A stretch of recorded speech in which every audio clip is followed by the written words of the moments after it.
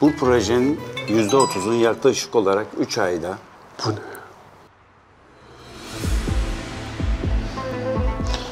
Affedersiniz. Bir taraftan da bankacılarla konuşuyor. Malum finansman meselesi. Neresi burası? Ne bileyim baba, mobilyacı işte.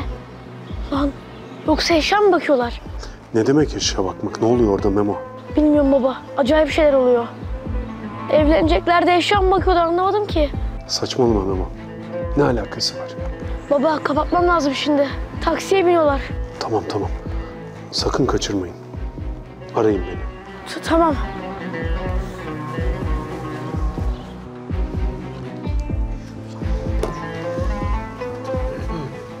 Pardon.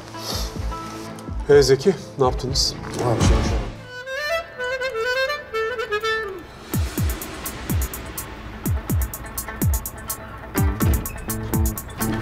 Bu ne ya? Kiliseye giriyorlar. Merhaba. Merhaba, Türkçe biliyorsunuz. Elbette. Papazı bulduk. Kafayı yiyeceğim ya. Memo. Melek annenin yanındaki bu adam Hristiyan olmasın? Ne diyorsun oğlum, ne alaka? Ne bileyim, belki kilise nikahıyla evlenecekler. Vallahi bak sana buradan bir uçarım. Sus! O zaman biz bu durumda vaftiz olmamız gerekmiyor mu? Ya çocuk, vaftizi bırak. Kafayı atacağım şimdi sana, göreceksin vaftizi. Ya niye tersliyorsun? Fikir üretiyorum işte. Yürütmeyi bırak. Annem elden gidiyor. Biz Fevzi Bey'i arıyorduk. Fevzi Ender. Fevzi Bey çok saygıdeğer birisidir. Cemaatimizin önüne gelenlerinden. Ya bizde ona ait bir emanet var. Ulaştırmak istiyoruz. Nerede bulabiliriz acaba kendisini? Buldunuz sayılır. Evi buraya çok yakın. Ha, iyi, o zaman doğru geldik. Ne taraftaydı? Ya söyle. Buyurun, hoş geldiniz. Hoş bulduk. Buyurun.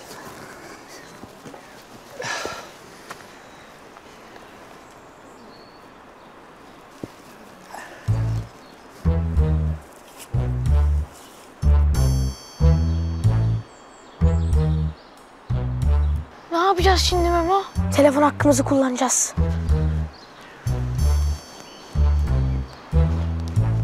Toplantı sonunda bu projenin dosyasını revize edip ben size hafta içerisinde göndereceğim efendim. Pardon.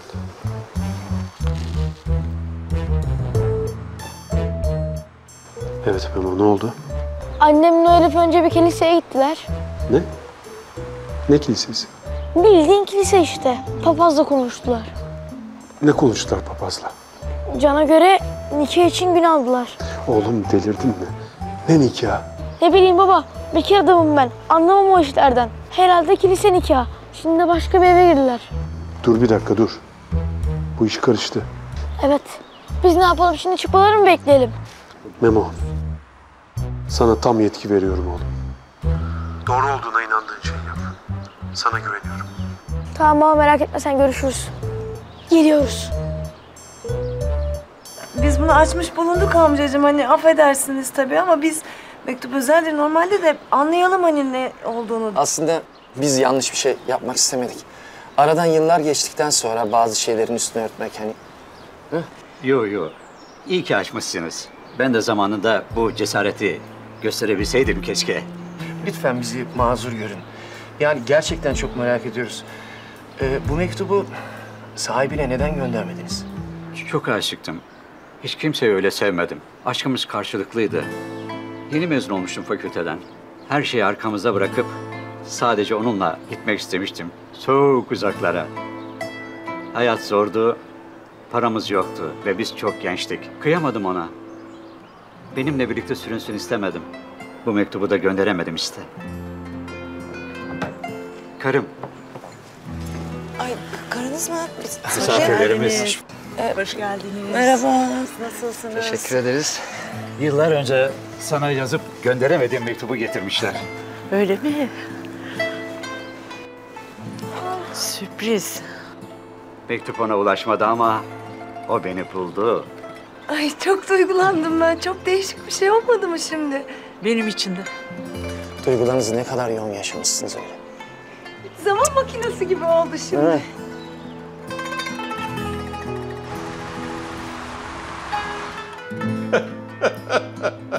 Baba lütfen. Komik bir durum yok ortada. Nasıl yok? Ben toplantıda 40.000 yalan uydurdum senin yüzünden. Personel bir bilse Onur Alkanların sevdiği kadını kıskandığı için Baba! çocuklarına ajan diye peşine taktığını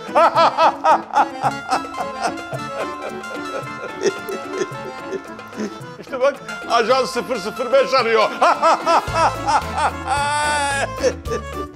Ne oldu oğlum? Baba, hemen buraya gelmen lazım. Söylesene oğlum, ne oldu? Öyle telefonla olmaz. Buraya gel. Tamam. Neredesin? Geliyorum.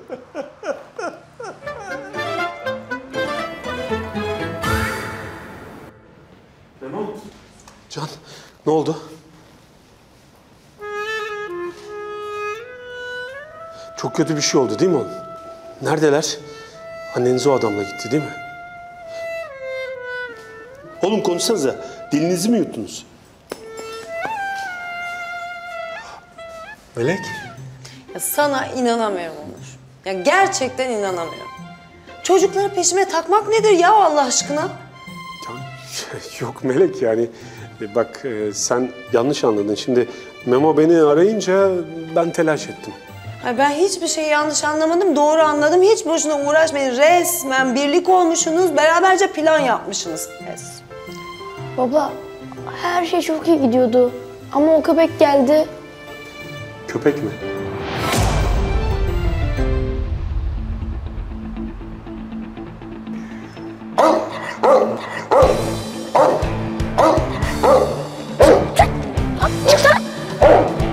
Minnoş dur.